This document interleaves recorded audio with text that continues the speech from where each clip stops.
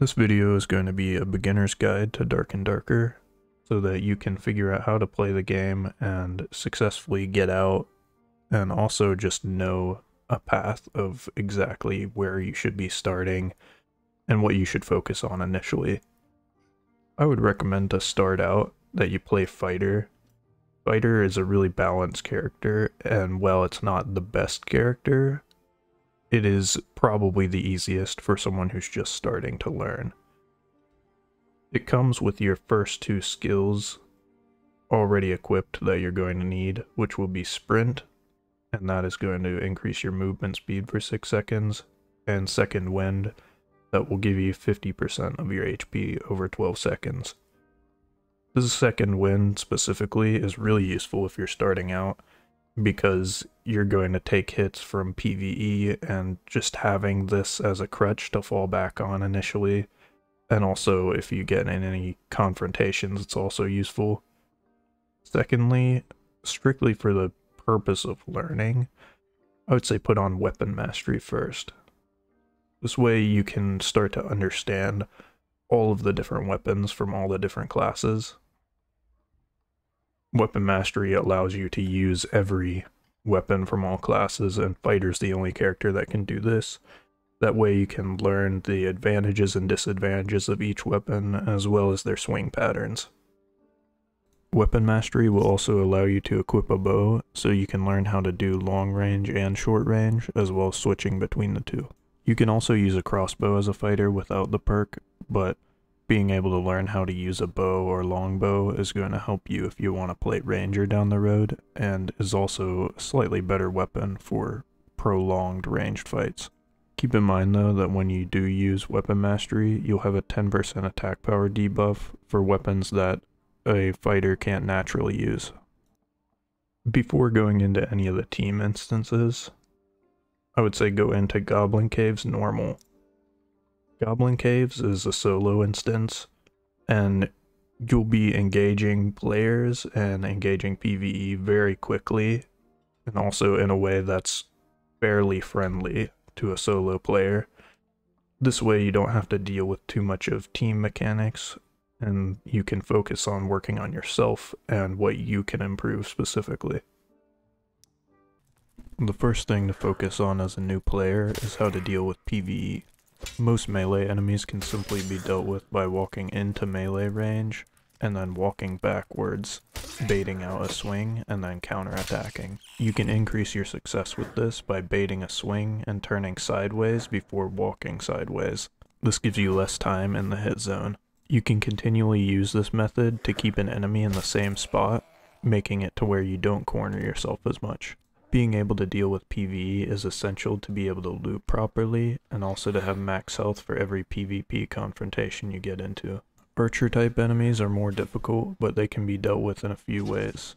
The first way is you can get into their range of attack, and then bait an attack, turn and press W to walk forward perpendicular to where they're shooting. You can also sidestep, but this method is safer because you cover more distance quickly.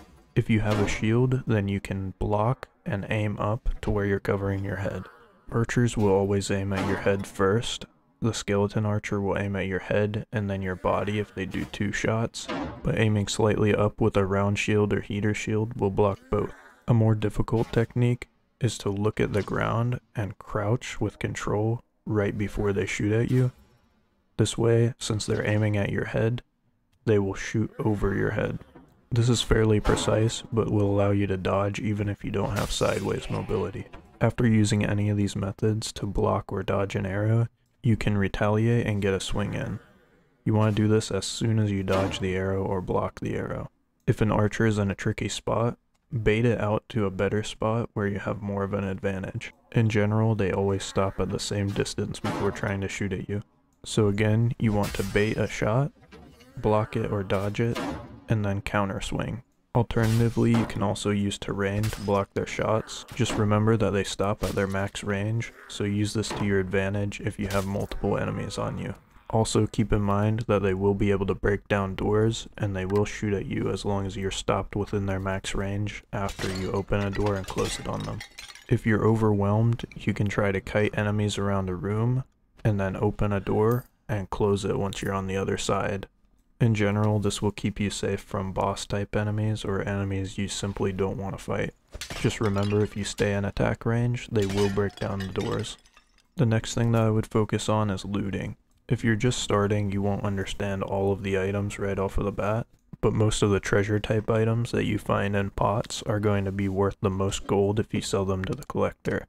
Prioritize smaller treasures first, and also prioritize treasures based on their rarity.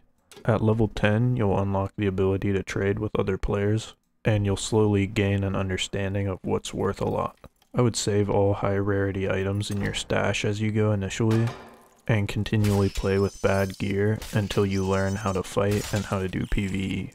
I won't get into the in-game economy too much right now, but if you find items that have all attributes on them, I would save them, as those are generally the best items.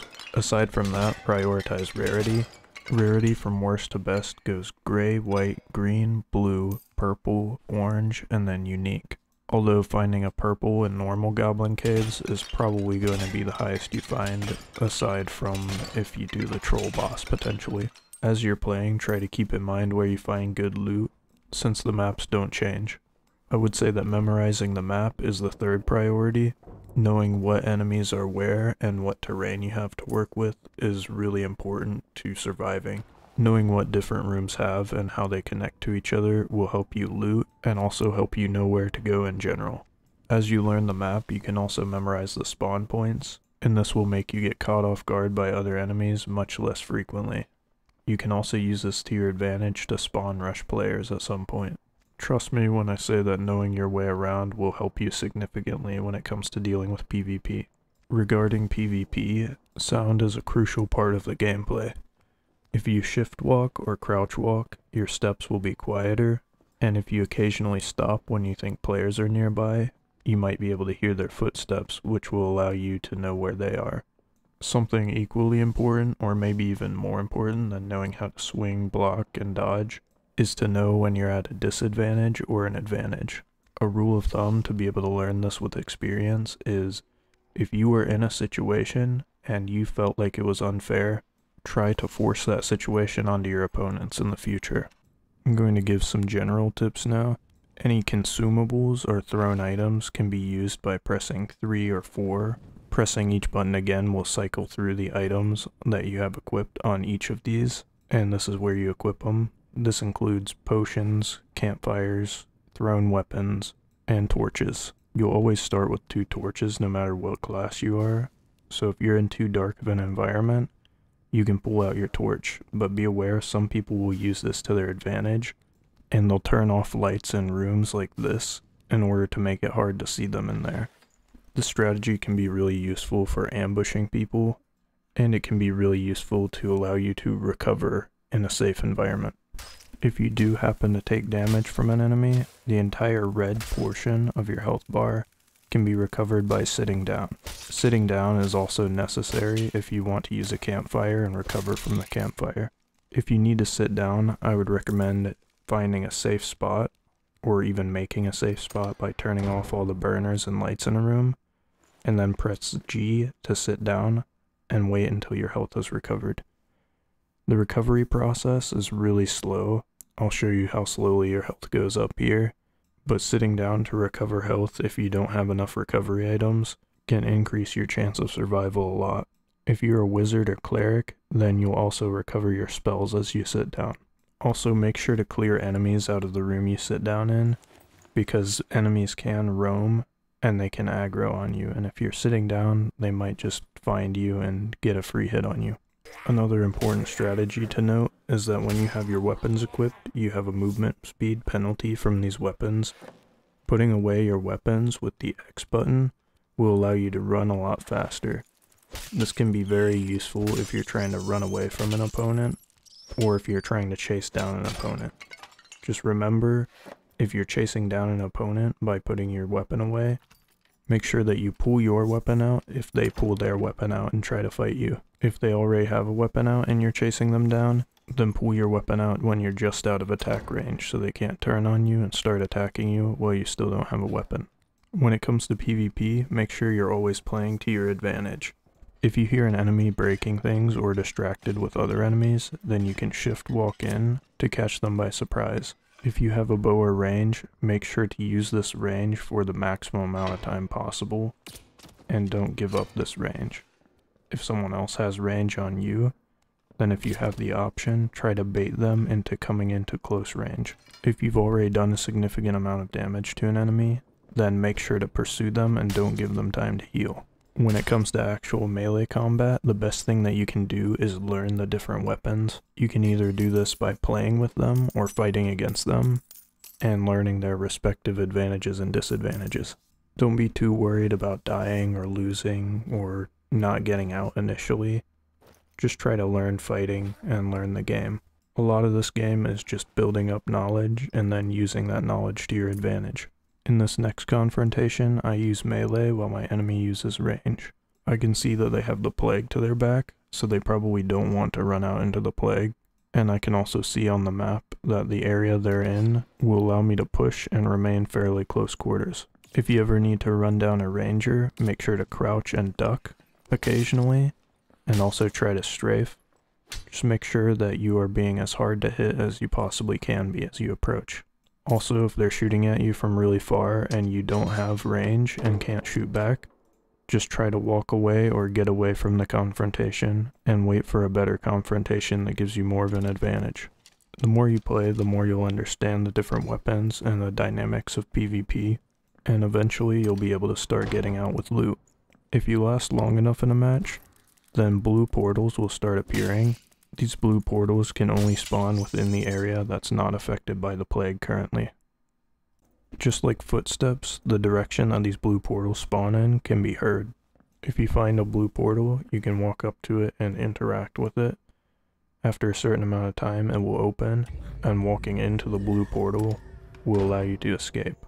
If you feel like you're safe and you want to get more loot, then at this point I would just start collecting pretty much anything to fill your inventory. Weapons and gear aren't worth that much to the vendors, but in this scenario it's better than nothing. If you see any pots or chests around, then feel free to loot them, but keep in mind that this does make a lot of noise, and sneaky players could be waiting for you or trying to steal your portal. Sometimes players will stand still and try to not make noise in the final zone, waiting to have an advantage so that they can take out whoever else is left. Finally, each of the solo dungeons have an extract point, and this extract point will always open up at some point during the match. From my experience, the majority of the time it will open up between 4 minutes left in the match and 2 minutes left in the match. Try to recognize this area that I'm in on the map and also just visually, because this area always has the extract point in normal goblin caves. The extract point is instant to use. All you need to do is walk through the gate once it's open and walk up the stairs. But keep in mind, only one person can use this extract point. If you go into it and see that boulders are blocking it, then that means someone has already used the point. A lot of times people won't use this point if it's really deep into the plague, so knowing your way around the map and running to the extract point will oftentimes give you a free escape. It also removes the RNG element of trying to find a portal. Also, like I said earlier, if you're going to get out and you have a lot of inventory space still, you might as well just take whatever you can find. Anything that's not what someone default spawns with is going to be worth something to sell. And here's what the extract point looks like. I already ran by it a couple of times, but you just walk up these stairs, the rocks will fall down, and then you're out. When I was facing the room that had the goblin mage in it and the heal shrine, that was to my back, by the way. Also, that room always has a heal shrine. When you do finally get out, you want to sell all of your random treasure to the collector. You can click on the collector from the merchants menu, and then you just click the items you want to sell after you've clicked the sell tab. All of the items that you can sell to the collector can't be used for anything but gaining gold from the collector, so don't feel bad by getting rid of any of them. If you have any non-treasure items you want to get rid of, you can go to any of the other merchants and click their sell tab. I think you can sell equipment to all the merchants other than the fortune teller, the surgeon, and the collector. But what's important is you can sell to most of the merchants. Starting out, if you find anything that you think is good, like I said, I would recommend putting it in your stash and then waiting until you get to level 10 to sell it to another player. Once you finally have some gold to work with, I would recommend first going to the weaponsmith and buying gray versions of whichever weapon that you want to test out. Once you figure out a weapon that you like, say you like the falchion, also I would recommend starting with a halberd or a spear. Those are easy because they have a lot of range over your opponents. Falchion is also really popular and easy to connect with on your swings because it's a large horizontal swing and has bigger range than the sword looks like it would have. So once you figure out which weapon that you like, then you're just going to go buy as many of the grays as you want. And then store them this way. Between each match, you can just go in here and grab another falchion if you lost, and drag and drop it to equip. This falchion is also one-handed, so it can be used with a shield. Another thing that I would recommend if you're a fighter is to have a secondary weapon of a gray longbow. You're going to spend a lot more if you go up to white instead of gray. That's about double the cost usually for a few extra points of damage, which when you're not geared, it's not going to make a huge difference, and also when you're not good yet, it's not going to make a huge difference. Remember to buy some arrows as well. Aside from that, I would say the next priority for your gold when you're trying to max out how much you can do on a budget is to buy these gray potions of healing. They're 1/3 the cost of a white, but they are going to heal the same amount, only it takes 5 more seconds. Finally, I would say go to the leathersmith and buy some shoes. These are going to grant you a lot of movement speed, and there aren't really any downsides to the shoes. They're very cheap as well. Finally, a quick overview of what all the merchants do. The alchemist sells potions and also sells crystal balls, magic staffs, crystal swords, and spellbooks. The armorer is going to sell heavy armors and shields. Fortune teller sells potions of luck. These potions are going to increase all of your loot rarity when you consume them during a match. Goblin merchant sells randomized rarity items, so I'll buy one just to show you. They're very expensive, and generally they aren't going to be worth as much as they cost. So I got white longbow, but this can be any rarity, and it can have any rolls on it. The leathersmith sells leather equipment. Surgeon sells bandages. The tailor sells light clothing. Tavern master sells ale and also sells bard weapons or bard instruments. The collector buys your collectibles, your treasure. The treasurer can be used to turn in your silver coins, and you can also buy gold purses that will store your gold coins in them. The weaponsmith sells randomized weapons, and the woodsman sells throwing axes, pickaxes, torches, bows, and hunting traps, as well as crossbows and bolts. Anyways, that's it for this video. Hopefully this helps you, and good luck out there.